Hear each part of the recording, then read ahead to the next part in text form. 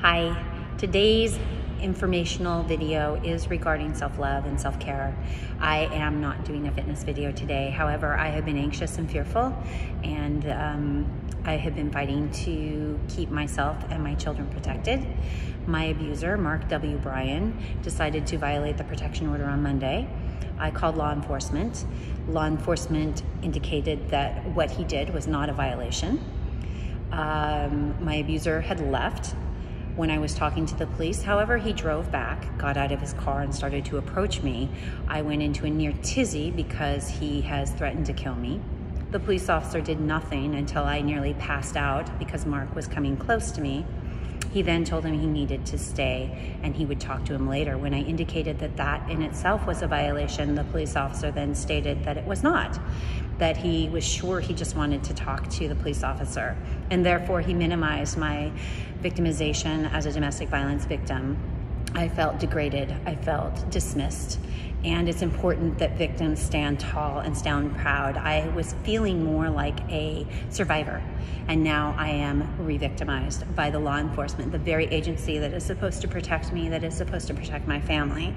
There is a protection order that expires in 2024 that has just been renewed for 5 years, and I don't have law enforcement behind me, so it is up to me to protect myself and to protect my family, and that's frightening because this man has violated me in so many ways, as well as violated the safety and sanctity of our family. So I wanted to let you know that I am still standing and I am still fighting, and I have taken the issue legally to the law, and I have asked for an inquiry into the law enforcement and into the police officer's behavior because it was not legal, it was not justified, and he dismissed and degraded me. So I wanted to let you know that as a survivor and as a victim of domestic violence, we can stand and we can unite and we can work together. And hopefully at some point, domestic violence will be obliterated.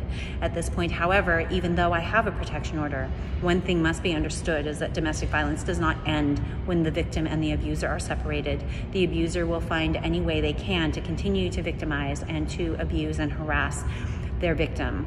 It doesn't stop. I'm on my 6th year now, and I still have to deal with Mark Bryan's abuse. So there you are in a nutshell. That's what has happened the past few days. And please, again, if you know of anybody who needs help or anyone who is in a domestic violence situation, please offer your support and listen to them. That is the best treatment and advice that I could give for you to give to them. All right, take care. Thank you so much. Bye.